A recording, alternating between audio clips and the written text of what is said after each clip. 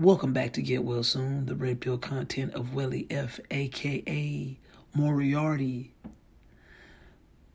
I'm here today to go off on a tangent, but hopefully not go off too far. Look, I was peeping something the other day and it really just alarmed me. I wouldn't even say it was an epiphany because I really knew this already, but I'm able to put it into words now. So bear with me. Look,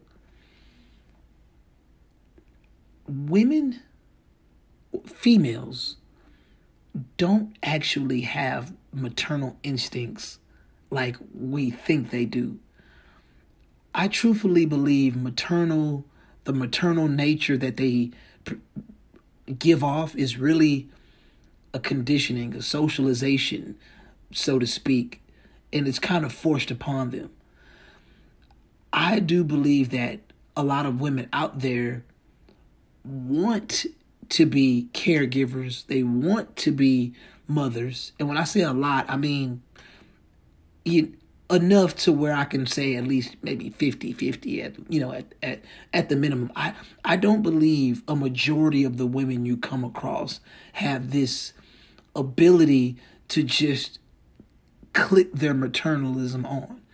I truthfully believe, once again, that this mindset and this personality is forced on them. I believe when a woman is worrying, I believe she's just virtue signaling. I don't really believe women have the ability to be concerned with anybody outside of themselves. And honestly, human beings in the first world are just naturally selfish. But I do believe that women tend to be more selfish these days than ever. I can't think of a period of time where women actually are instinctively laying their lives on the line for beings that aren't attached to them in any way. Like, you get women that are like, oh, I'll do anything for my son. I'll do anything for my daughter, my family, blah, blah, blah. But that's really as far as it goes. Like, you're not ever going to see a woman lay her life on the line. And when I say you're not going to see it, I mean, you're not going to see a majority of women in your country lay their lives on the line to make sure that men survive. And when these men are not related to them or these men are not providing them anything. And if you're trying to figure out where I'm going, I was talking about maternal instincts before. And the reason I say all this is because the only reason a woman gives a damn about her son is because they birthed that son. They give a damn about their daughter because they birthed their daughter. But if you pay attention, a lot of women and their daughters don't get along all that much. Like, one of the relationships I've seen, one of the dynamics I've seen growing up throughout my life is women, their mothers and daughters that do not get along. Like, I've seen that a whole lot. And like, it's almost spiteful. Just like this influx of women trying to look younger than their daughters or trying to compete with their daughters. I know you've heard those stories before. Like, this is stuff that fathers don't do. Fathers don't compete with their sons. So I say all this to say that when you really think about the nature of both genders, it feels like men are more naturally inclined to be selfless and lay their lives on the line for people that aren't related to them, people that don't bring any value to their lives. That's what men are expected to do. Men are conditioned to be protectors and providers. And men are, even when it comes to the tribe, men are the ones that are willing to die for the tribe. Like, people talk about how men like to make movies with this whole superhero complex, but like, that's like wild because that's the fantasy of a man, to just want to be the protector of the world. A lot of men want to be the good guy, but when you get red pilled, eventually you don't mind being the anti-hero. You don't mind being the bad guy. You don't mind being the guy that gets the blame because, once again, It's a socialization type of thing. Like, men just become that. Like, that's what we are. Like, it's either we're that or we become invisible. And nobody gives a damn about us. There are so many men walking around on this earth right now that nobody's paying attention to. So when shit finally hits the fan, everybody's running to find his manifesto to see where it all went wrong. It all went wrong because nobody was paying attention to him. Not even his own mother. Not even these loving and caring women that are around him. You see what I mean? Like, to bring it back to the point, if the women around you just had this natural maternal vibe that they gave off, this natural maternal energy, the world would really be full of caring, loving, and kind women.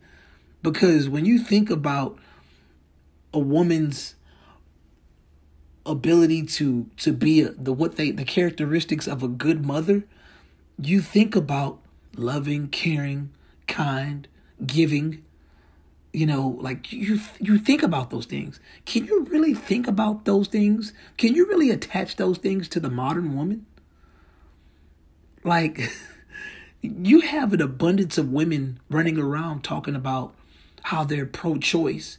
They're going crazy because this new Supreme Court justice is anti-abortion. And I think that's one of the things that just set off to me how, believe it or not, once again, it's probably a 50-50 thing, but there are enough women in this country, in America, reference in America, there are enough women in this country that wave the pro-choice flag to the point of, how can so many women that are perceived as sugar and spice and everything nice be so willing to kill a seed for their own convenience? And when I say that, because I'm gonna tell you right now, as a man, I don't mind if a person says they're pro-choice.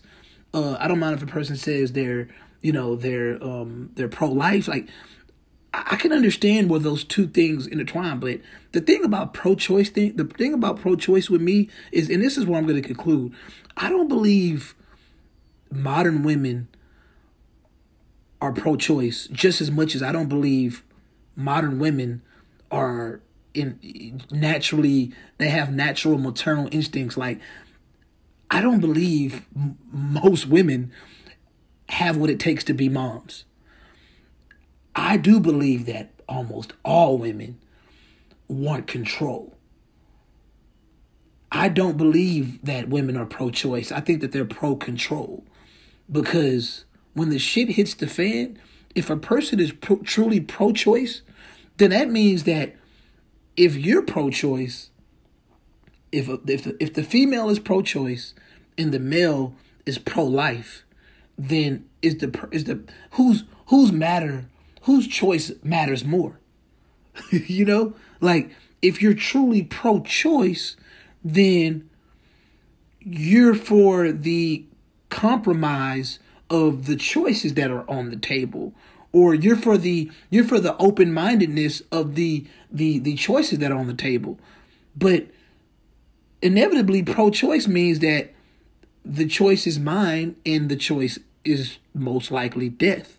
So once again, I really think that it's more pro-death, pro-control, pro-me, because once again, I do believe that most women, when given the option of pro-choice and pro-life in modern times, will take the option of pro-choice, which I believe is pro-control. Because once again, we live in a world where the mindset is my body, my choice, which is also debatable. But anyways, I'm just going to say it again. I don't think that women have maternal instincts. I believe maternal instincts is a virtue that is given to women by default, and it should not be. But I do believe that women are very controlling. Women are very power hungry. Women seek to have all authority. I put a video up months ago that talks about female supremacy, and I truthfully believe that 90% of the women that you come across in some form or another want to be the supreme individual. Like in all honesty, that's the overall goal. Even if you're talking to a traditional conservative woman, the household is hers to control. Like, don't ever think because you have a tradcon woman that you have a woman that, is willing to truthfully submit to you how you think. Because when any woman gets into a marriage, every woman realizes the control that they have. That is the ultimate goal of modern women today. If they can't have control in society, at least they can have control in their home. And don't get it twisted, all women want the control in society. So when you're dealing with that chameleon that you think is a unicorn, just remember her overall goal is to control you.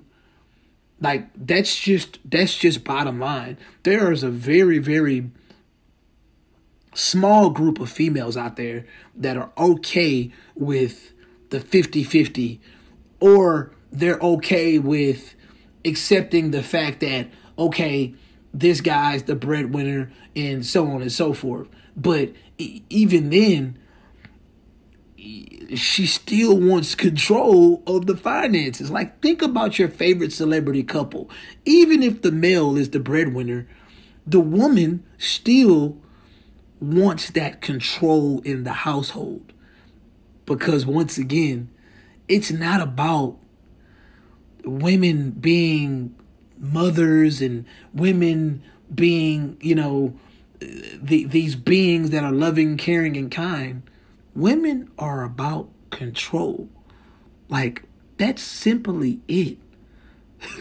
Even if you come across a woman that's pro-life, if you come across a woman that's pro-life, she's basically just telling you your choice doesn't matter. Once again, meaning it's about my control. It's about me. It's about what I want.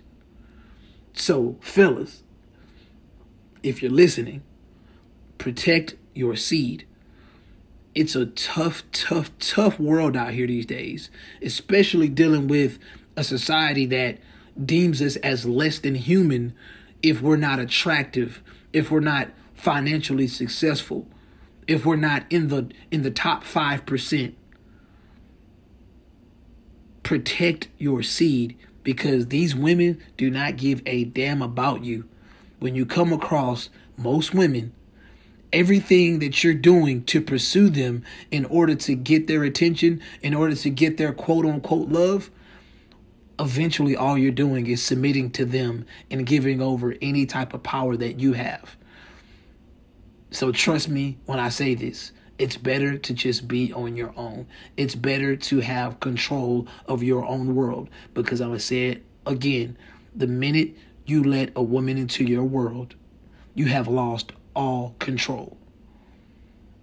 All control. Women are master manipulators. Women are the queens of control.